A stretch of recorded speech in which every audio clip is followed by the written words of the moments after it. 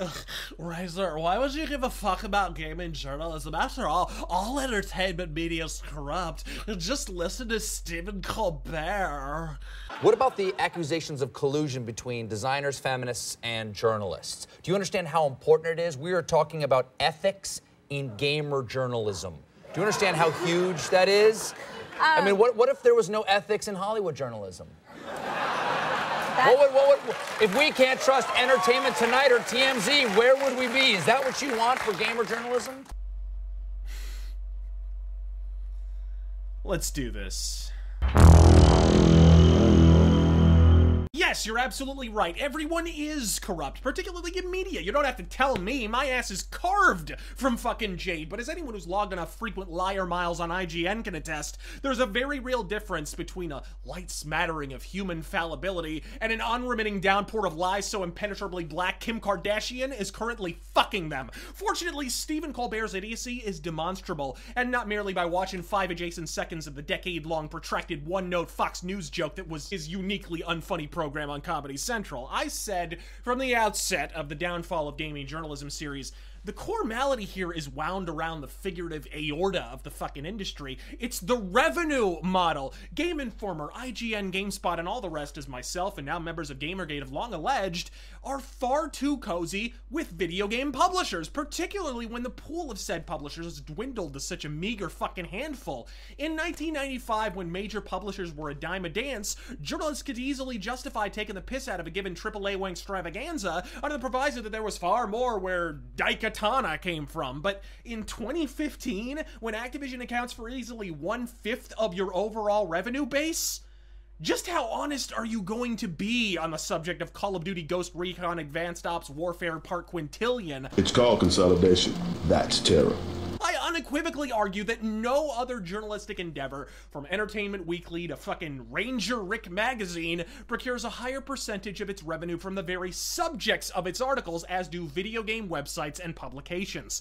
Subjects it then gallingly purports to have a theoretic responsibility to cover with some semblance of objectivity. So what you see before you here today is a very different episode. Not a rant, not a takedown, an experiment, and a simple one. If what Colbert and indeed untold titloads of half-wits on Twitter have claimed is in fact accurate, and gaming journalism is just as, if not less corrupt than other forms of entertainment journalism, then all that's really needed here is a principled application of mathematics.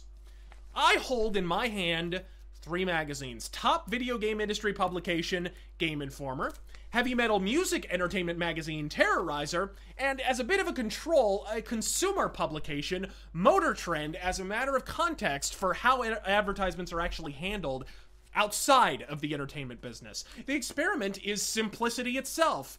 Count the overall number of pages, overall number of ads, and herein lies the genital rub. Total number of ads paid for by the subjects of the articles. If Colbert and Sarkeesian aren't up to their Canadian pit stains and their own briny bullshit, the amount of video game advertisements in this issue of Game Informer should be roughly equivalent to the number of album advertisements in this issue of Terrorizer magazine. The problem?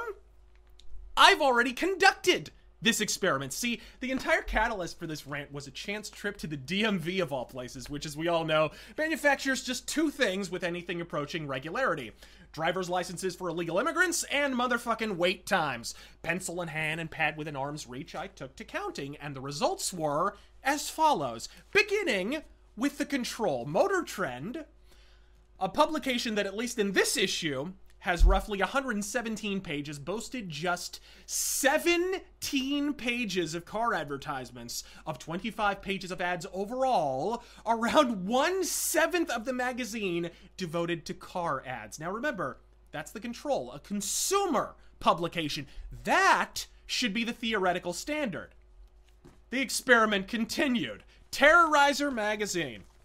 98 pages of balmy British bullshit devoted predominantly to the wall to your immediate left as you enter Hot Topic. Hey, don't judge, I got it for free.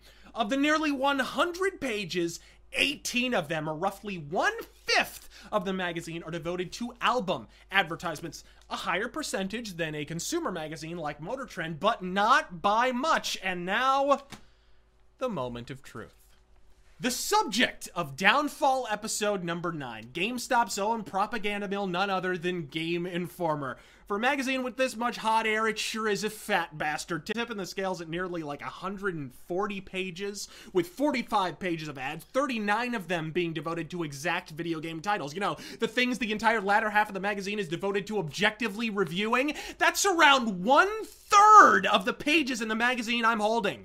Colbert, Sarkeesian, gaming's just as corrupt as the Fourth Estate fuckwads in any other phylum of entertainment? My China white asshole! I'm Razor Fist. God fucking speed.